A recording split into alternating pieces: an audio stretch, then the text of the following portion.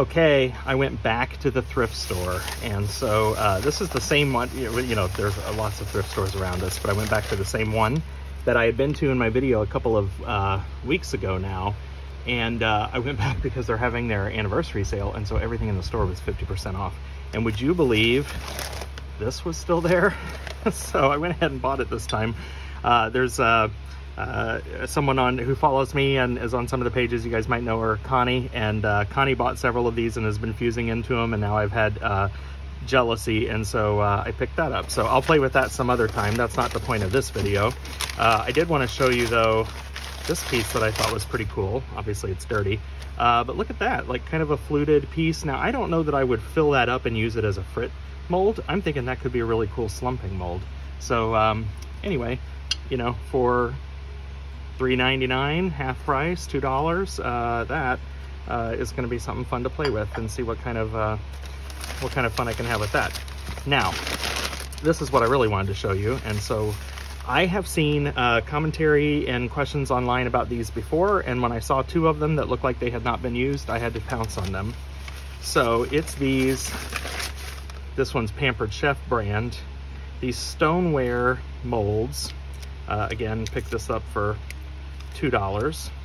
So I don't know that they make these anymore, and there are different manufacturers, but this one, Seasons of the Heart, you got fall, winter, spring, and the summer here, and just kind of neat. What I have seen done is, or what I've heard people do, is that they either kiln wash these. I'm going to use Zip. Zip's probably better because you're going like casting temperature on these. So I'm going to use Zip, and then fill it with frit or broken up glass and cast something in it. So I found two of them. Yeah, see, this one's called Brown Bag Cookie Art Company. I feel like that's the one that I see more often. And so same price, $3.99. Just trying to get this off. So yeah, this mold is from 1984. But check that out. Little teddy bear holding a teddy bear. So I don't know, I just thought I would experiment and see. Be a fearless fuser, as they say. So even if you don't love this pattern, I just decided, why don't I get this and try it? I've seen people talk about it, so let's actually experiment and try it and see what happens. So again, neither one of these look like they've been used. This one's got a lot of crud on it, but I don't want to wash it necessarily because I think then it's gonna pick up water, and that would spell disaster. So on something like these stoneware, I've heard about people pre-firing them. I think that's what I'm going to do. I'm going to have some other stuff going into the kiln. I think I'm just going to place these in the kiln with nothing on them, just as they are, maybe burn off any impurities and kind of see what they come out like. And if they crack, then no harm, no foul, because I didn't lose any glass. So I've got some other stuff going in at probably full fuse temps. I'll just throw these on the shelf next to it and let them burn off, and then I will coat them with Zip, and we'll see what happens next. Okay, so I pre-fired these. I put them in with another load that I had going up to 1490 with a 30-minute hold. And then I actually had another load going in and it wasn't full, so I just left them in for that one. And that second firing went to 1425 with a 10-minute hold. After the first firing, they looked like this. I didn't notice any difference after the second firing. So really interesting. There's some markings that kind of come to the surface here. It's smooth. I mean, this isn't, it's not like it's sticky, although it kind of looks like it might be sticky, like residue or something, but it's not. At least not that I can tell. So there's that one, and then this one kind of had the same thing in a couple of spots. It just looks a little bit different, and they are different manufacturers. Again, Brown Bag versus Pampered Chef, but they both ended up with these you know, kind of dark markings in them after the pre-fires. They seem fine, they seem solid. So the only thing, there were some, I would almost call it crumbs or flakes of stoneware kind of scattered about the kiln. I have a 24 by 24 kiln, and some of them seem to have shot fairly far. So it might be the kind of thing where you need to be thinking about something like that, just in case, you know, that would have landed in other glass, then that might have ruined that piece. In this case, that's not what happened, and I don't know what they came from. So as I look, I mean, it's almost like it would have splintered off the sides or something, but I can't find any spots where it appears that those came from. But there were a good, I don't know, 10 or 20 little chips. Maybe that's too much. 10 to 15 maybe little chips. But again, I can't see anywhere where they would have come from on here. So that's a little bit of a mystery. So I am going to zip these with boron nitride. You could perhaps try kiln wash. Here's my rule of thumb. I do kiln wash on molds that I'm gonna slump, that are temperatures that are, I don't know, 1300 or lower. For me personally, on casting molds, whether it's, you know, Patty Gray mold or the Color de Verre molds or something from Creative Paradise or other mold manufacturers, generally if they, you know, recommend boron nitride, I totally stick with that. So I'm going to use Zip because I'm taking these up. These are casting molds. I'm going to take them up to a pretty high firing temperature.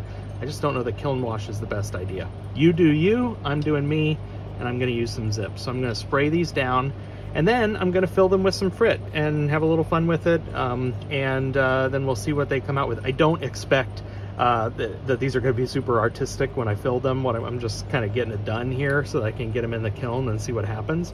But I'll try to be a little careful with what I'm working on. So stay tuned and let's see what that looks like.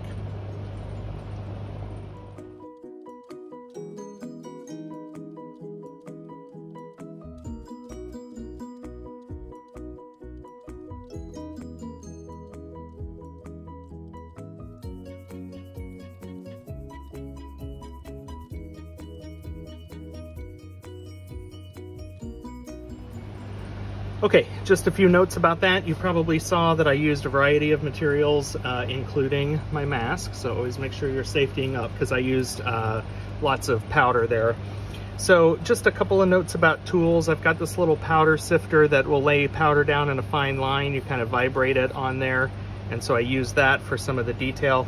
I didn't think I was going to be as artistic with this as I ended up being. I got kind of caught into the details. I put little pieces of blue frit in his eyes. I put some white around his eyes. I did some French vanilla in his paw pads and around his nose. I did his nose in a little bit of black powder. His vest in red. I did the teddy bear in kind of a darker color. And so you probably saw me kind of layering that up. Then I took a fine sifter and I very lightly sifted black powder across the whole thing, hoping that it would kind of pick up the lines of his fur. And then I filled it in with this fine frit that's tan. So I'm guessing on all of this, I'm totally just eyeballing it. I'll have to, after I turn off the camera here, consider my firing schedule a little bit. This may be an epic disaster. I may end up with giant bubbles. I've got plenty of powder that I've been pushing around here for years, and so I don't mind experimenting for you all. So this one's ready to go. I don't even know how much I put in there. I didn't weigh it or anything, but I'll take this over to the kiln and then concentrate on this one. I'm gonna take probably the same approach. Powders to kind of fill in the designs here for the seasons. I haven't decided yet kind of what kind of color I'm gonna do the whole heart in. So I don't know, we'll figure it out and surprise each other.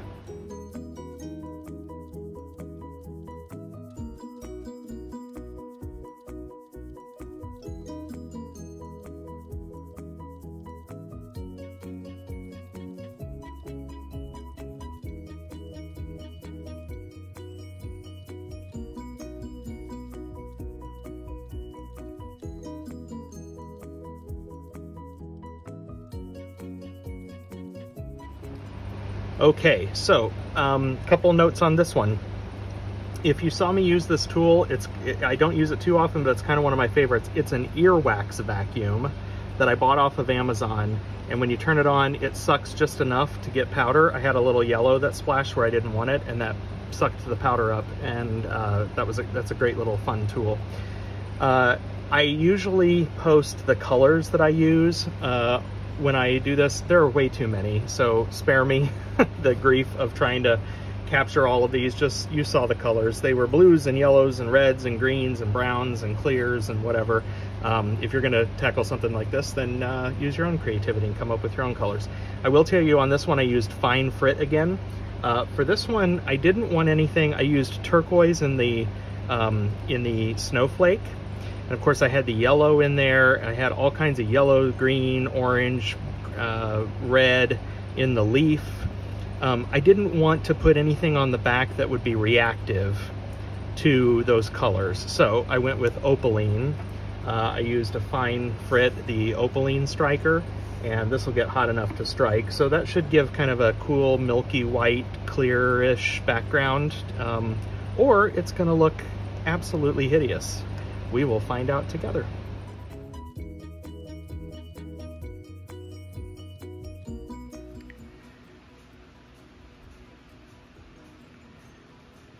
Okay, so these are finally cool enough, and I've got something to show you here. Look! I had peeked already, so I knew that happened. Looks like I had a break.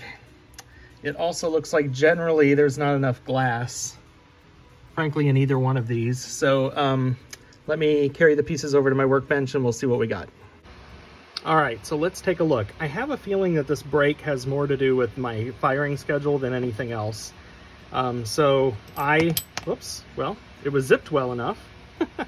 I fired this at a fairly aggressive ramp up, and I even thought as I closed the kiln, that's a rather aggressive schedule.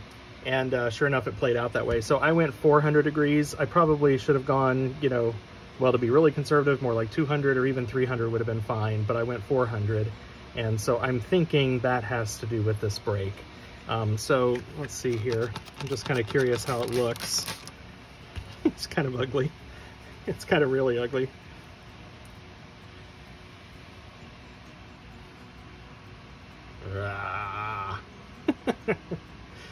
Oh, I'm not sure these would have been my thing anyway. So this amount of glass that fell through, this would have been powder and some frit that fell through. It stuck to the mold because obviously that wasn't kiln washed. And yeah, that part released well. So I had a good amount, you know, the right amount of kiln wash on there. I'm not sure these things would have been my deal anyway, but it's still kind of interesting to see how it turned out. There's my little bear and his little teddy bear, his vest. I don't know. I mean, this looks so weird. You know, it's not for me necessarily. I really wanted to just kind of experiment. Let's see how this piece came out. Okay, well, it comes off the mold, so that's a good thing. Looks like it picked up a fair amount of zip there that came off the mold. I don't hate this one. A lot more glass would be better, but I don't know, it's kind of cute. I'm not sure that I love my glass selections here either. But no, it's not bad. The Opaline's kind of cool actually. So as I'm talking this out loud, it's not bad. The leaf kind of had the effect I wanted. I wanted almost, you know, this kind of variegated look to the leaf. I kind of like that. There's still some zip residue in there. I did a little pink heart in the middle. Did my turquoise snowflake, the little daisy, and the sun. These are not, this one's not bad. I don't know if this is going to be my type of thing in the future, but you know, it's not bad. So it popped right out. So there you go. My firing schedule was probably too aggressive. You can see where the zip popped off here, so I would need to respray this to reuse it. I hope you learned something in this. I think my learning is more frit, and I only went to 1360. Did I say that already? 400 up to 1360, so a relatively low. But I knew that I didn't need much because it was all just frit. I didn't need to go super high. And the higher you go, the more likelihood is that it's going to pick up the zip off that mold. So I kept it at a lower temperature. 1360 wasn't too bad for my kiln. So next time if I were to do this again, I'd have to put a lot more glass in there, either in the way of frit or maybe even big pieces of glass scrap. I always worry about bubbles. I didn't even do a bubble squeeze on this because it was all frit. But, you know, if I did bigger pieces of glass, I'd probably need to do a bubble squeeze. So I hope you learned something. I've seen lots of these posted online. Just do a Facebook search if you're in some of the Facebook groups. Do a search for cookie mold within some of the Facebook groups, and you'll find lots of these and people sharing kind of what they did and their looks. Some of them can turn out really cool. And if this is your thing, then hope you learned a little bit something from this video. Please subscribe to the channel. I got some exciting stuff coming soon, guys, really soon. Like in the next couple of weeks, I'm going to launch something for the holidays that I am super pumped about. So make sure you're subscribed. Make sure that you have your alerts turned on so that you can be the first to get the news. Catch you later. Bye.